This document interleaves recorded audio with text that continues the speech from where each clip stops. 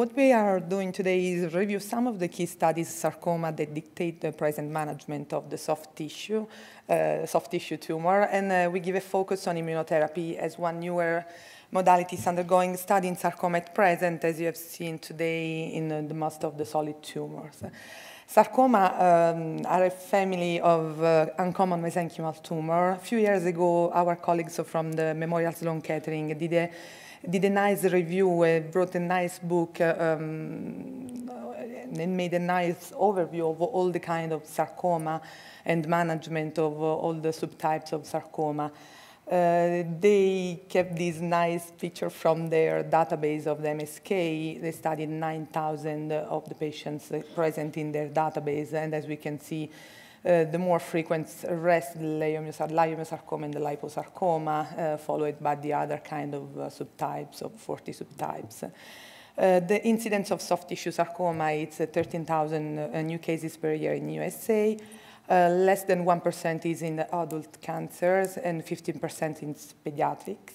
The GIST are not recognized, as you may know, as a sarcoma. The incidence is still underestimated because of the immunohistochemistry and the pathology. At least there are 3,500 to 4,000 cases per year in the USA.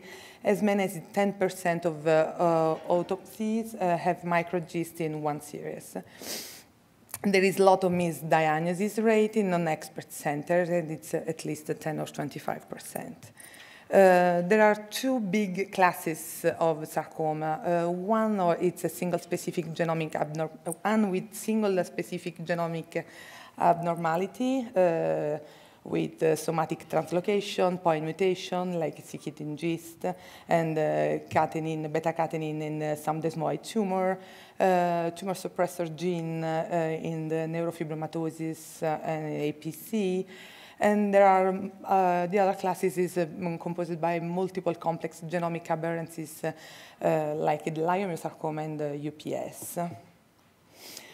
Ever-growing, like like the gene, the genetics grow in the solid tumor is growing also in the sarcoma field.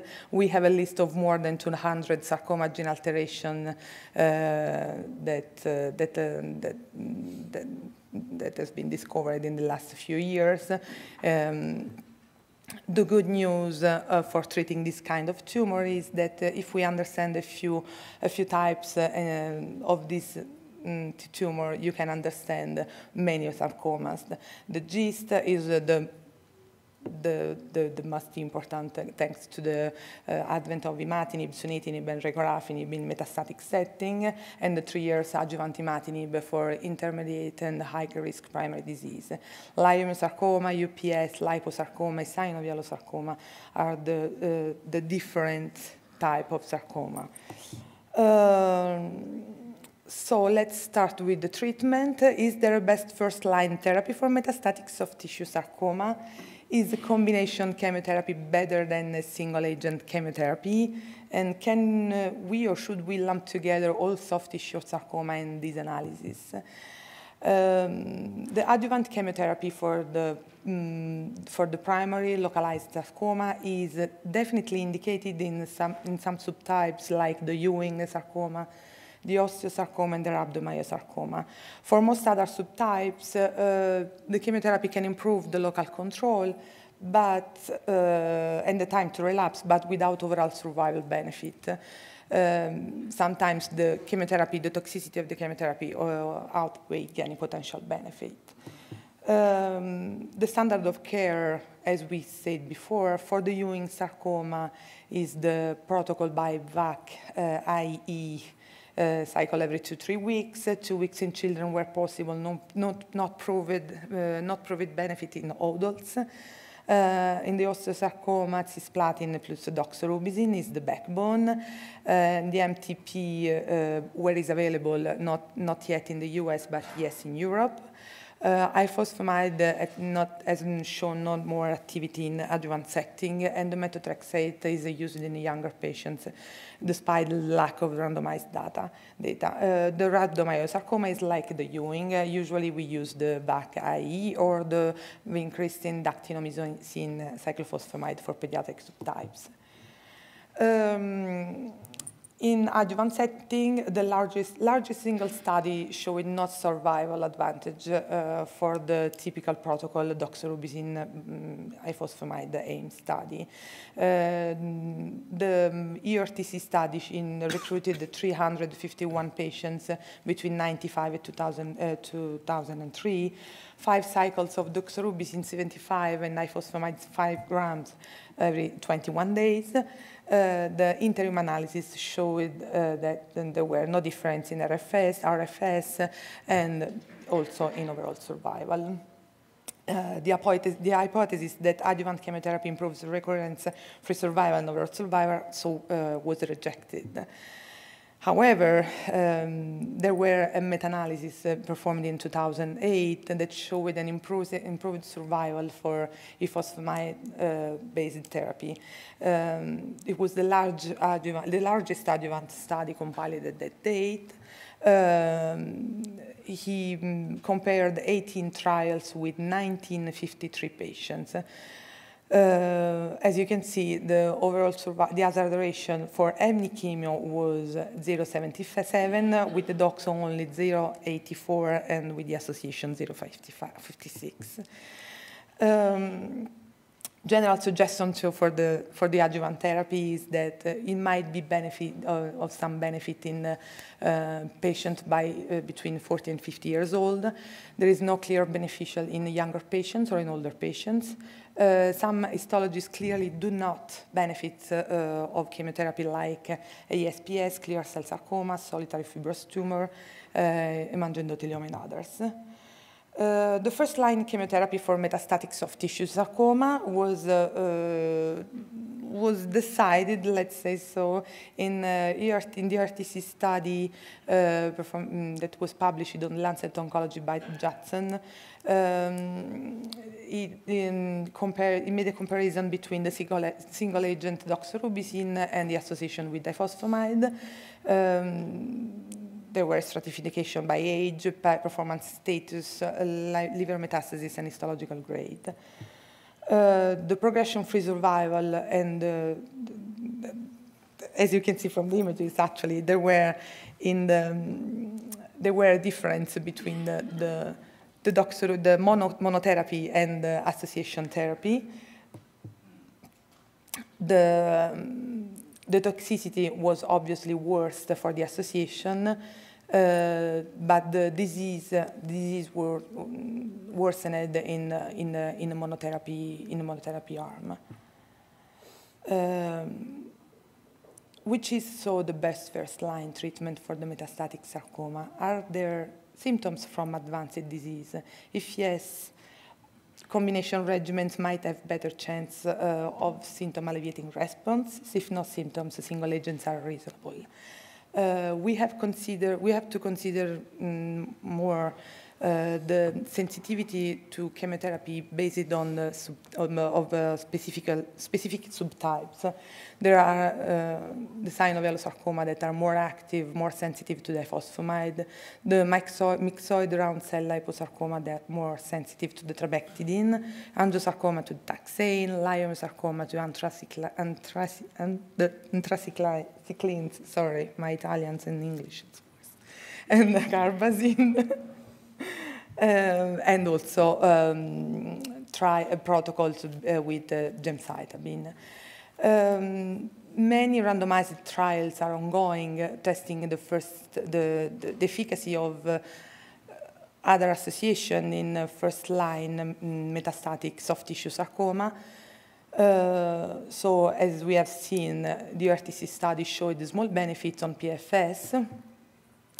The study associating doxorubicin versus plus palifosfamide was negative. The study with doxorubicin versus doxorubicin trabectedin is accruing, but the results are still pending.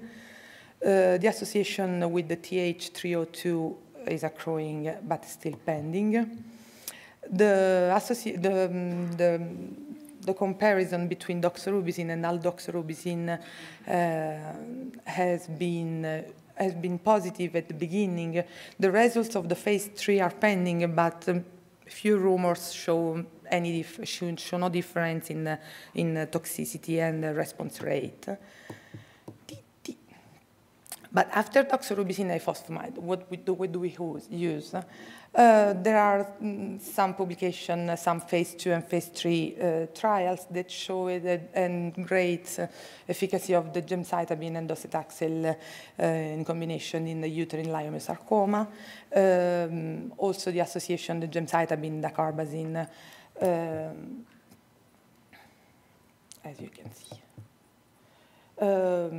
The gemcitabine and dacarbazine has been tested by the Spanish group and showed a better survival rate in second-line metastatic soft tissue sarcoma, above all in terms of overall survival. As a later-line therapy, there is a great unknown. No clearly defined agents except the pazopanib and the trabectedin that has been approved in Europe and now also finally in USA. We can usually find at least one sarcoma subtypes with some activity for novel agents. This slide is just to show the study, the palette study that allowed pazopanib to have the FDA approval for the second and third line metastatic soft tissue tumor. The study was designed all soft tissue tumor except the liposarcoma in a ratio 2:1. The primary endpoint was a PFS. The secondary endpoints overall survival, response rate. This was the response. In terms of PFS, there were a clear improvement with the pazopanib, but in terms of OS, there were not. There are some current randomized trials after the first-line therapy in advanced soft tissue sarcoma. One is LIO in the LIO or lipo subtypes. Dacarbazine versus trabectedin is accruing and the results are pending. Dacarbazine versus eribulin is accruing, and also here few rumors show a clear efficacy and also less toxicity for the eribulin arm. Other novel agents that we can use that are ongoing in phase 2 and phase 3 trials are the association with doxorubicin and anti-PDGFR, gemcitabine, docetaxel plus Morab 004 Morphotec, gemcitabine plus or minus pazopanib, immunotherapy, Tricon 105 plus the pazopanib in a phase 1-2 study, Notch inhibitor and KPT 330 that has showed an efficacy in Ewing sarcoma and in endometrial stromal tumor. In case of a disease-specific study, we can, the ongoing are the gemcitabine, docetaxel, bevacizumab that has been negative, the IGF-1 are in Ewing, and the ponatinib in metastatic GIST. I don't want to touch a little is because it's late, and I think for you it's too much, and also because there are just a few hypotheses about the immunotherapy on the sarcoma. We have just we can give just a big overview of what we are doing in sarcoma immunotherapy.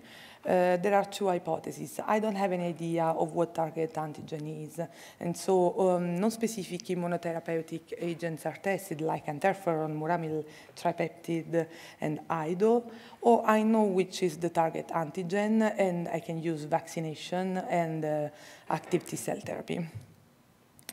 What is going on in the sarcoma lab? the vaccine are tested so that are peptides or charged dendritic cells, passive immunotherapy with monoclonal antibodies, no sarcoma, there is no sarcoma class-specific target, but maybe we can use the VEGF in the angiosarcoma. T-cell therapy, it's chimeric. It's in the case of patient T-cell trained and expanded ex vivo. Let's go on. This is a nice thing to say. The ipilimumab that has shown results in the melanoma has been tested in such in few sarcoma like the endothelial cell sarcoma and the synovial giving some hope in the stimulation of the immune system. Let's go on. It's too long. We have the gist then. The cancer germ cell antigens and the SS18, SS6 need a mention because give some results and some expression in synovial. Examples are the NY-ESO1, the beige and the LAGE. Antigens originally cloned used patients' sera against libraries of patients' tumor mRNAs. And they represent a change in the regulation of a large number of X chromosome genes.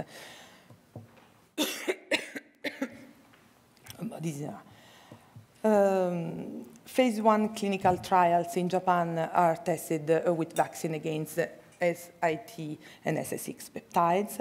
Pilot studies with ipilimumab had shown no response. Thank you. It showed no responses. T-cell generated ex vivo against the NY-ESO1 were useful in a fraction of patients with synovial sarcoma, for about 4 on 6, and in melanoma. This is a case of responding patients. A final immunological approach can be done by the IDO that interact in the first step of the tryptophan catabolism. Depleting the tryptophan is a permissive for cancer growth and is immunosuppressive. The interferon paradoxically induces IDO and so balance the inflammatory signals. And it's one of the target of the immunotherapy that is going to be tested. DTT, let's go on. No results. The standard cytotoxin and target therapy are fairly well defined for many sarcoma subtypes. Antigen-specific and independent cancer immunotherapy is in its infancy yet. Sarcoma studies lag behind those of other disease. Synovial sarcoma, and myxoid round cell liposarcoma are the two prime targets for immunotherapy approach. Since the translocation sarcomas have so few mutations, perhaps the highly aneuploid tumor will be the best target for the immunotherapy. IDO inhibitors could be combined with any of these therapy. Epigenetic agents, we are far from that now, are another potentially exciting route to pursue, perhaps always in combination with immunotherapy. Let's talk about GIST now. The GIST are the most common GI sarcoma. They represented 0.2% of all the GI tumors, but the 80% of all the GI sarcoma. They present a distinct clinical and histopathologic entity. The highest incidence is between 40 and 60 years old age. Similar male-female incidence. Many are misclassified, as I said before. The clinical presentation is variable, like with pain, anemia, anorexia, nausea, and perforation. The GIST subtypes are in function of the mutation, of the genetic mutation. 80% of GIST present the KIT mutation, most of them exon 11 with the codon 557, 558 mutated, and exon 9 less than 10%. PDGFR mutation represents the 10% of GIST. Exon 12, the most of them, and the less frequent are the exon 18, D842V, that are the more resistant to all kinds of treatment. Other subtypes that represent less than 1% are the SDH, the RAF V600, and so on. Before the arrival of dimatinib, these were all the chemotherapy trials that were performed in the GIST patients. As you can see, none of these treatments, except a little the doxorubicin and the association of the MAID, gave any response. The GIST is believed to share several characteristics with the interstitial cell of Cajal. Typical is the expression of the CD34 and the c-KIT. This is the receptor structure, the KIT receptor structure and the phenotype. This is a list of the clinical trials that allowed dimatinib to have the FDA approval. The most important was the Van Osterom in 2001, that apparently, it's true that showed no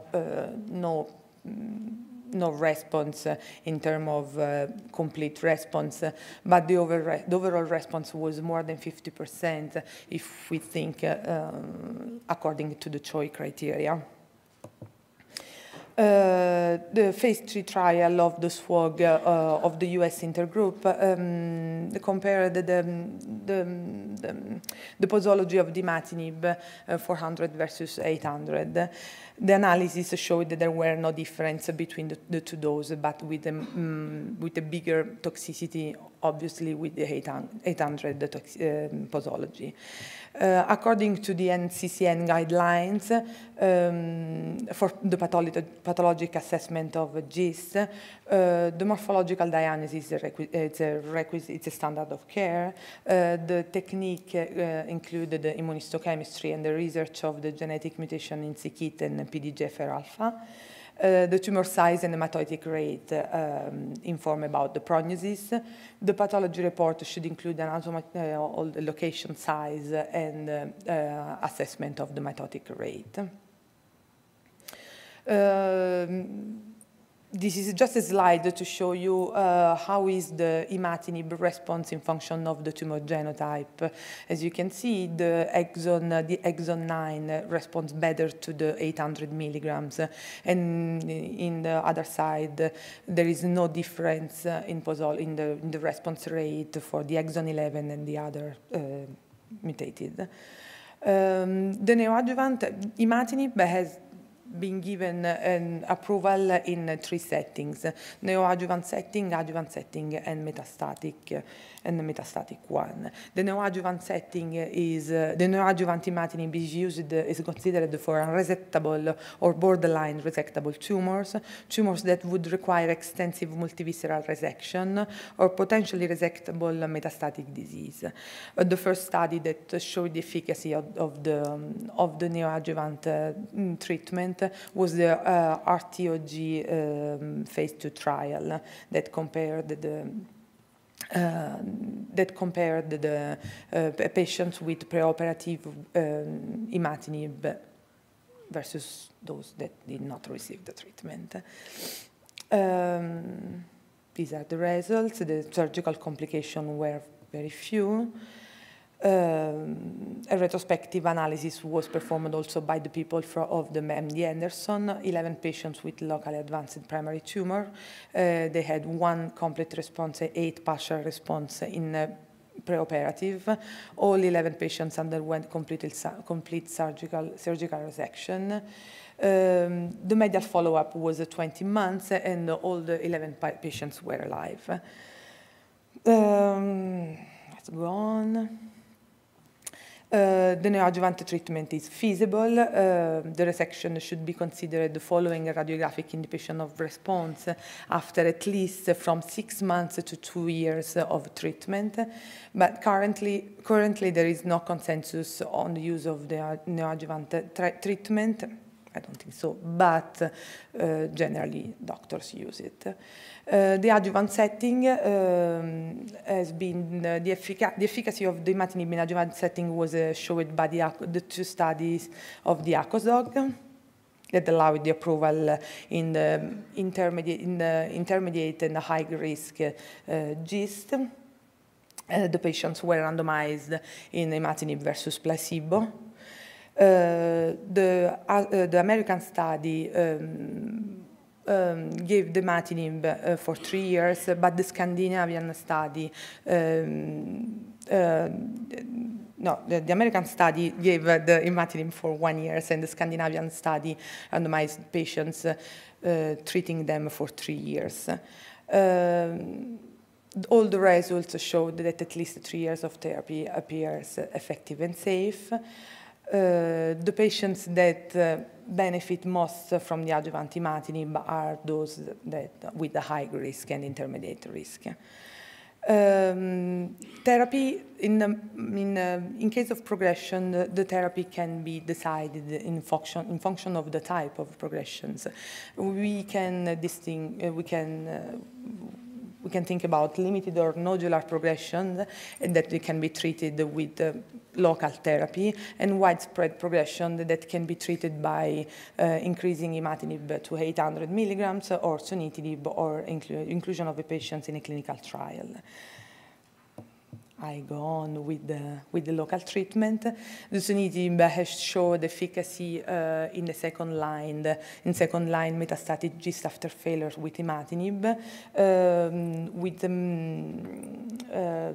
with a median 27 weeks of the TTP versus the placebo that showed a TTP of 6 weeks. No, I wanted to, how I go? Oh, okay. Third line patients resisting to imatinib and sunitinib, the big revolution of the last year that allowed also the FDA approval for the resistant GIST was the regorafenib in progressive disease. Patients in the GRID study were randomized in 2 arms, regorafenib plus best supportive care versus placebo plus best supportive care. These were the results. The PFS was different in patients assessed by the investigator and by the central review. But it's not so important. The overall survival, in any case, was similar in the placebo and in the treatment arm. Other agents for imatinib-resistant GIST are those listed, are in phase 1 or 2 in phase 2 setting, and a lot of things are still ongoing. Thank you so much, and sorry for being so long.